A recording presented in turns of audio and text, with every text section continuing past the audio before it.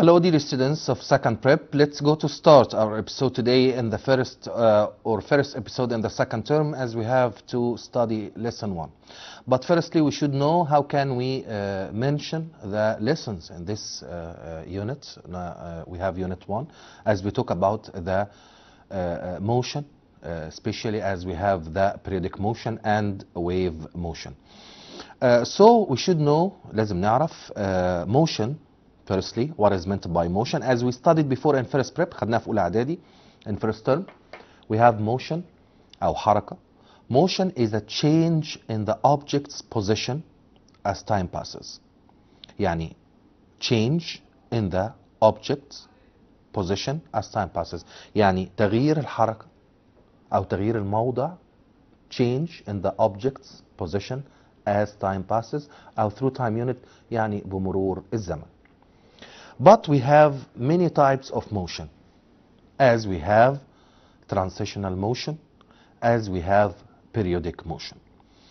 In first prep في الاعدادي we studied the transitional motion, الحركة الانتقالية, يعني as we have motion of the train, transitional motion, as the object change its position as time passes according to or relative to another object بالنسبة لجسم تاني.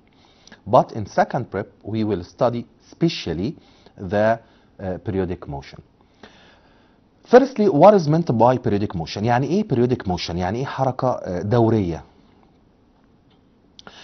Which means what?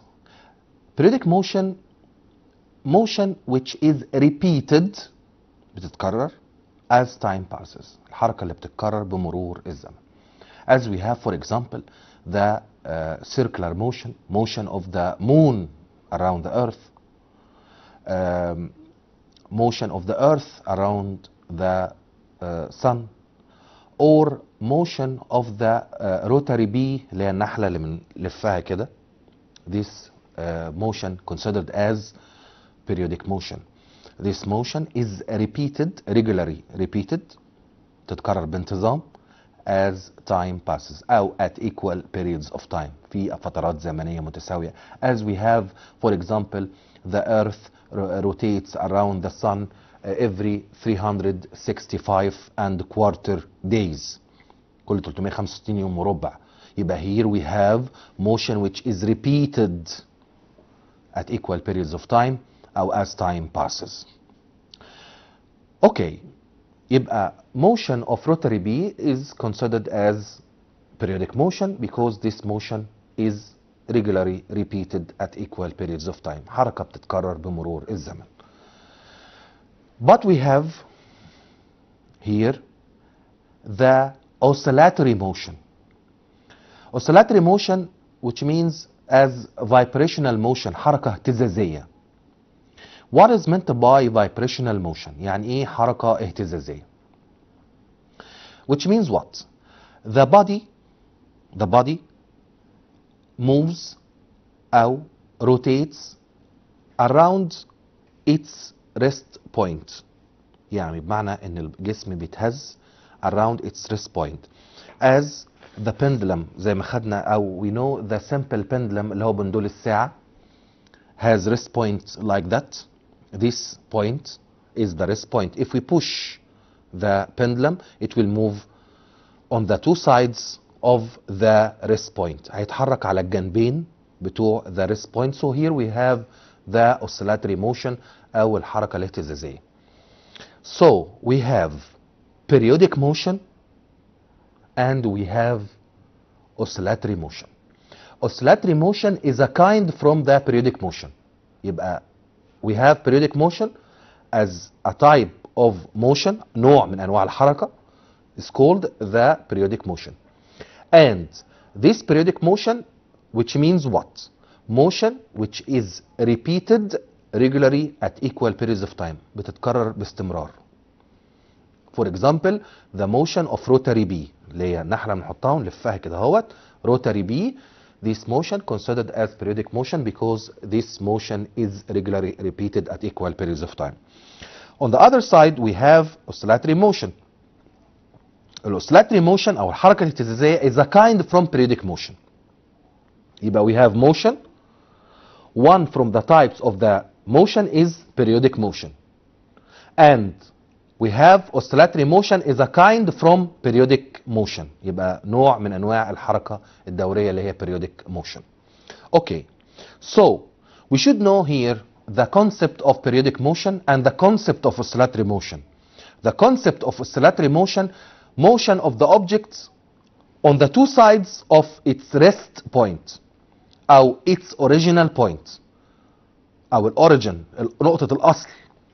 So we have the common example as what? As the rotary as the pendulum اللي هو بندول الساعة البسيط we push it so it will move on the two sides of its rest point. So we want to calculate some physical quantities related to the oscillatory motion. As what? We have number one frequency اللي احنا بنسميه التردد frequency. Number two we have طبعا ال frequency وبعد كده عندنا ال periodic time is the two main concepts in the oscillatory motion. What is meant by frequency?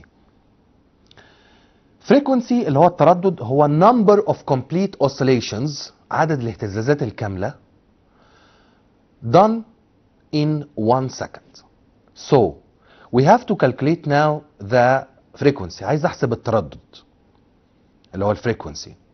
Frequency equal the number of oscillations عدد الاهتزازات تمام over the the time passes. But here we should know the time أو the measuring unit of time is what is second. We calculate time in what? In second, not in minute, not in hour. يعني in our curriculum في المنهج بتاعنا we calculate time by أو using measuring unit is minute. Sorry, is second, not minute. يعني if we have a time in this problem أو in the problem in the exam or in quiz as time in 2 minutes, so we should convert from minutes to seconds. يعني times what? times 60. يعني نعمل لها multiply 60 يعني 120 seconds. اوكي يبقى عرفنا ان في عندي حاجه اسمها frequency او التردد اللي هو number of complete oscillations او number of oscillations done in 1 second. يعني for example تعالوا نشوفها كده مع بعض على الورقه البسيطه دي كده. عندي حاجه اسمها الفريكونسي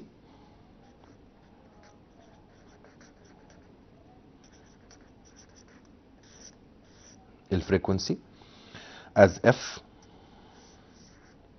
معناها ايه؟ معناها number of oscillations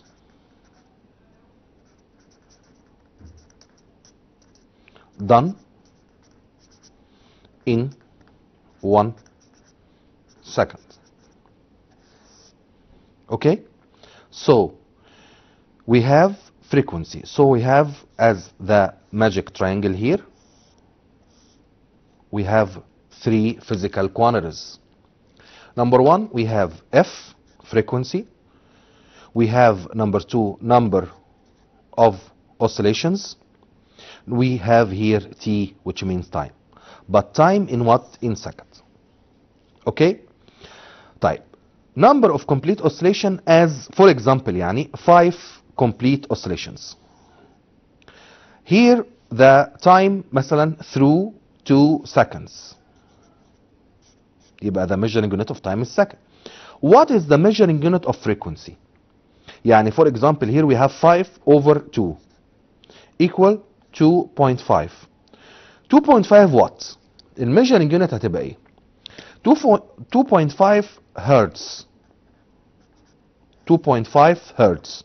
The measuring unit of frequency is what? Is hertz. So we know now the measuring unit of time in our syllabus في المنهج عندنا is second, and the measuring unit of frequency is hertz. Okay, يبقى احنا عرفنا يعني ايه frequency as a new concept or new term in our syllabus as اللي هو scientific term جديد اللي هو number of oscillations done in 1 second. اوكي اوكي طيب يبقى we now know dear students how can we deal with periodic motion. يعني ايه؟ عرفنا يعني ايه حركة periodic motion. Motion which is repeated regularly بتتكرر بانتظام او repeated regularly at equal periods of time في فترات زمنية متساوية. And we have many examples about the periodic motion as motion of rotary bee, as the motion of moon around the earth, motion of the earth around the sun, motion of the simple pendulum. Simple pendulum is a periodic motion. But if we want to mention or recognize the concept of what? Of the oscillatory motion. Oscillatory motion which means what?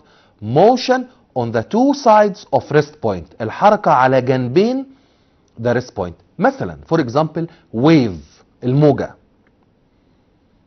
Wave like that. We have rest points and this wave will move upward and downward. تحرك لأعلى والأسفل. يبقى هنا the motion on the two sides of rest point. And we know how can we mention the frequency or we calculate the frequency. Frequency is the number of oscillations done in 1 second. Okay. طيب we have another concept. عندنا مفهوم تاني as amplitude. As what? Amplitude. Amplitude يعني ايه؟ يعني we have simple pendulum like that. Like that. This is the rest point or the origin point. The simple pendulum move to this point. Then it will return back again. So the maximum displacement أقصى displacement اللي هي أقصى بالعربي إزاحة أو نعتبرها مسافة طبعا هي مش بالظبط قوي. Maximum displacement away from rest point is called amplitude. The maximum displacement away from rest point is called amplitude. يعني for example لو جينا نشتغل هنا على ال simple pendulum for example اهو نرسم simple pendulum.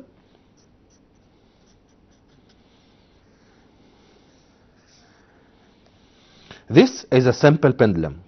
We'll move from point A to point B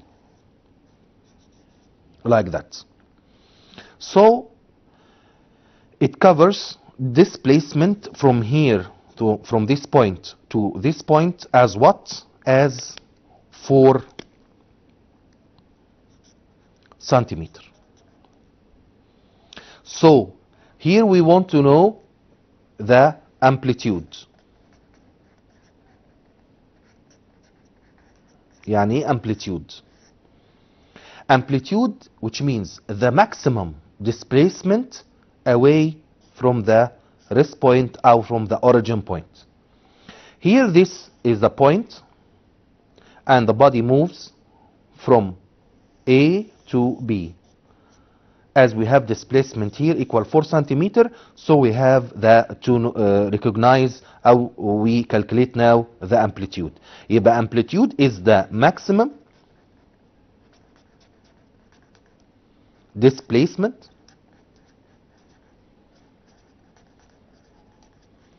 away